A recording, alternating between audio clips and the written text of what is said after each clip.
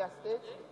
Mr. Speaker, Order 8 Rule 4 to bring matter of urgent public importance on the need to investigate the remote causes of police invasion of the former acting managing director of NDDC, Dr. Joy Nunieh's residence, on Friday, 18th July 2020.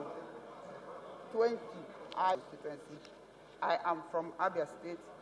The House notes that the former acting managing director of the Interim Management Committee, IMC, of the Niger Delta Development Commission, NDDC, Dr. Joy Nunieh, was called as witness to testify before the House of Representatives Committee on Thursday, July 16, 2020, pursuant to Section 88 and 89 of the 1999 Constitution and Section 2 of Legislative House Powers and Privileges, Act 2017.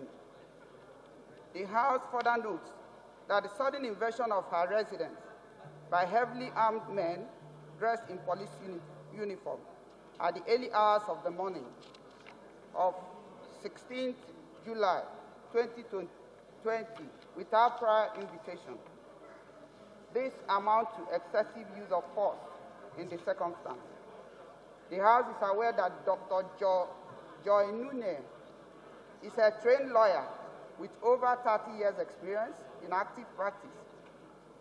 She's a mother, and she's the managing partner of Nunieh and Nunieh, a law firm she co-partnered with her father, the first lawyer in Ogodi land, who by this status knows the implication of police invitation that was not served before invading her residence.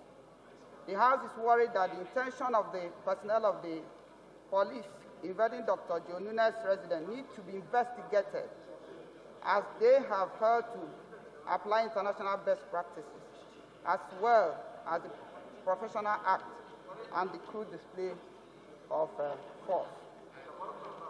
The House notes that the Police Act 2018, Part 5, Clause 33, notification of clause of arrest and rights of suspect to be informed of the cause or need for arrest through an invitation which was not adhered to.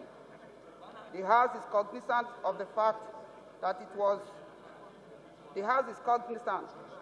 alleged that the purported arrest was an attempt by the police to sabotage the course of investigation.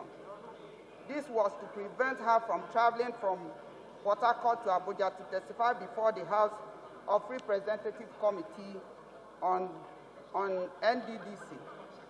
The House is concerned as an institution of government, when matters are before both houses of National Assembly, every organ of government should allow legislative action to be completed as resolved to mandate the House Committee on Police Affairs to investigate the reason for the invasion and report back to the House within. Guess you say nay. Ayes have it.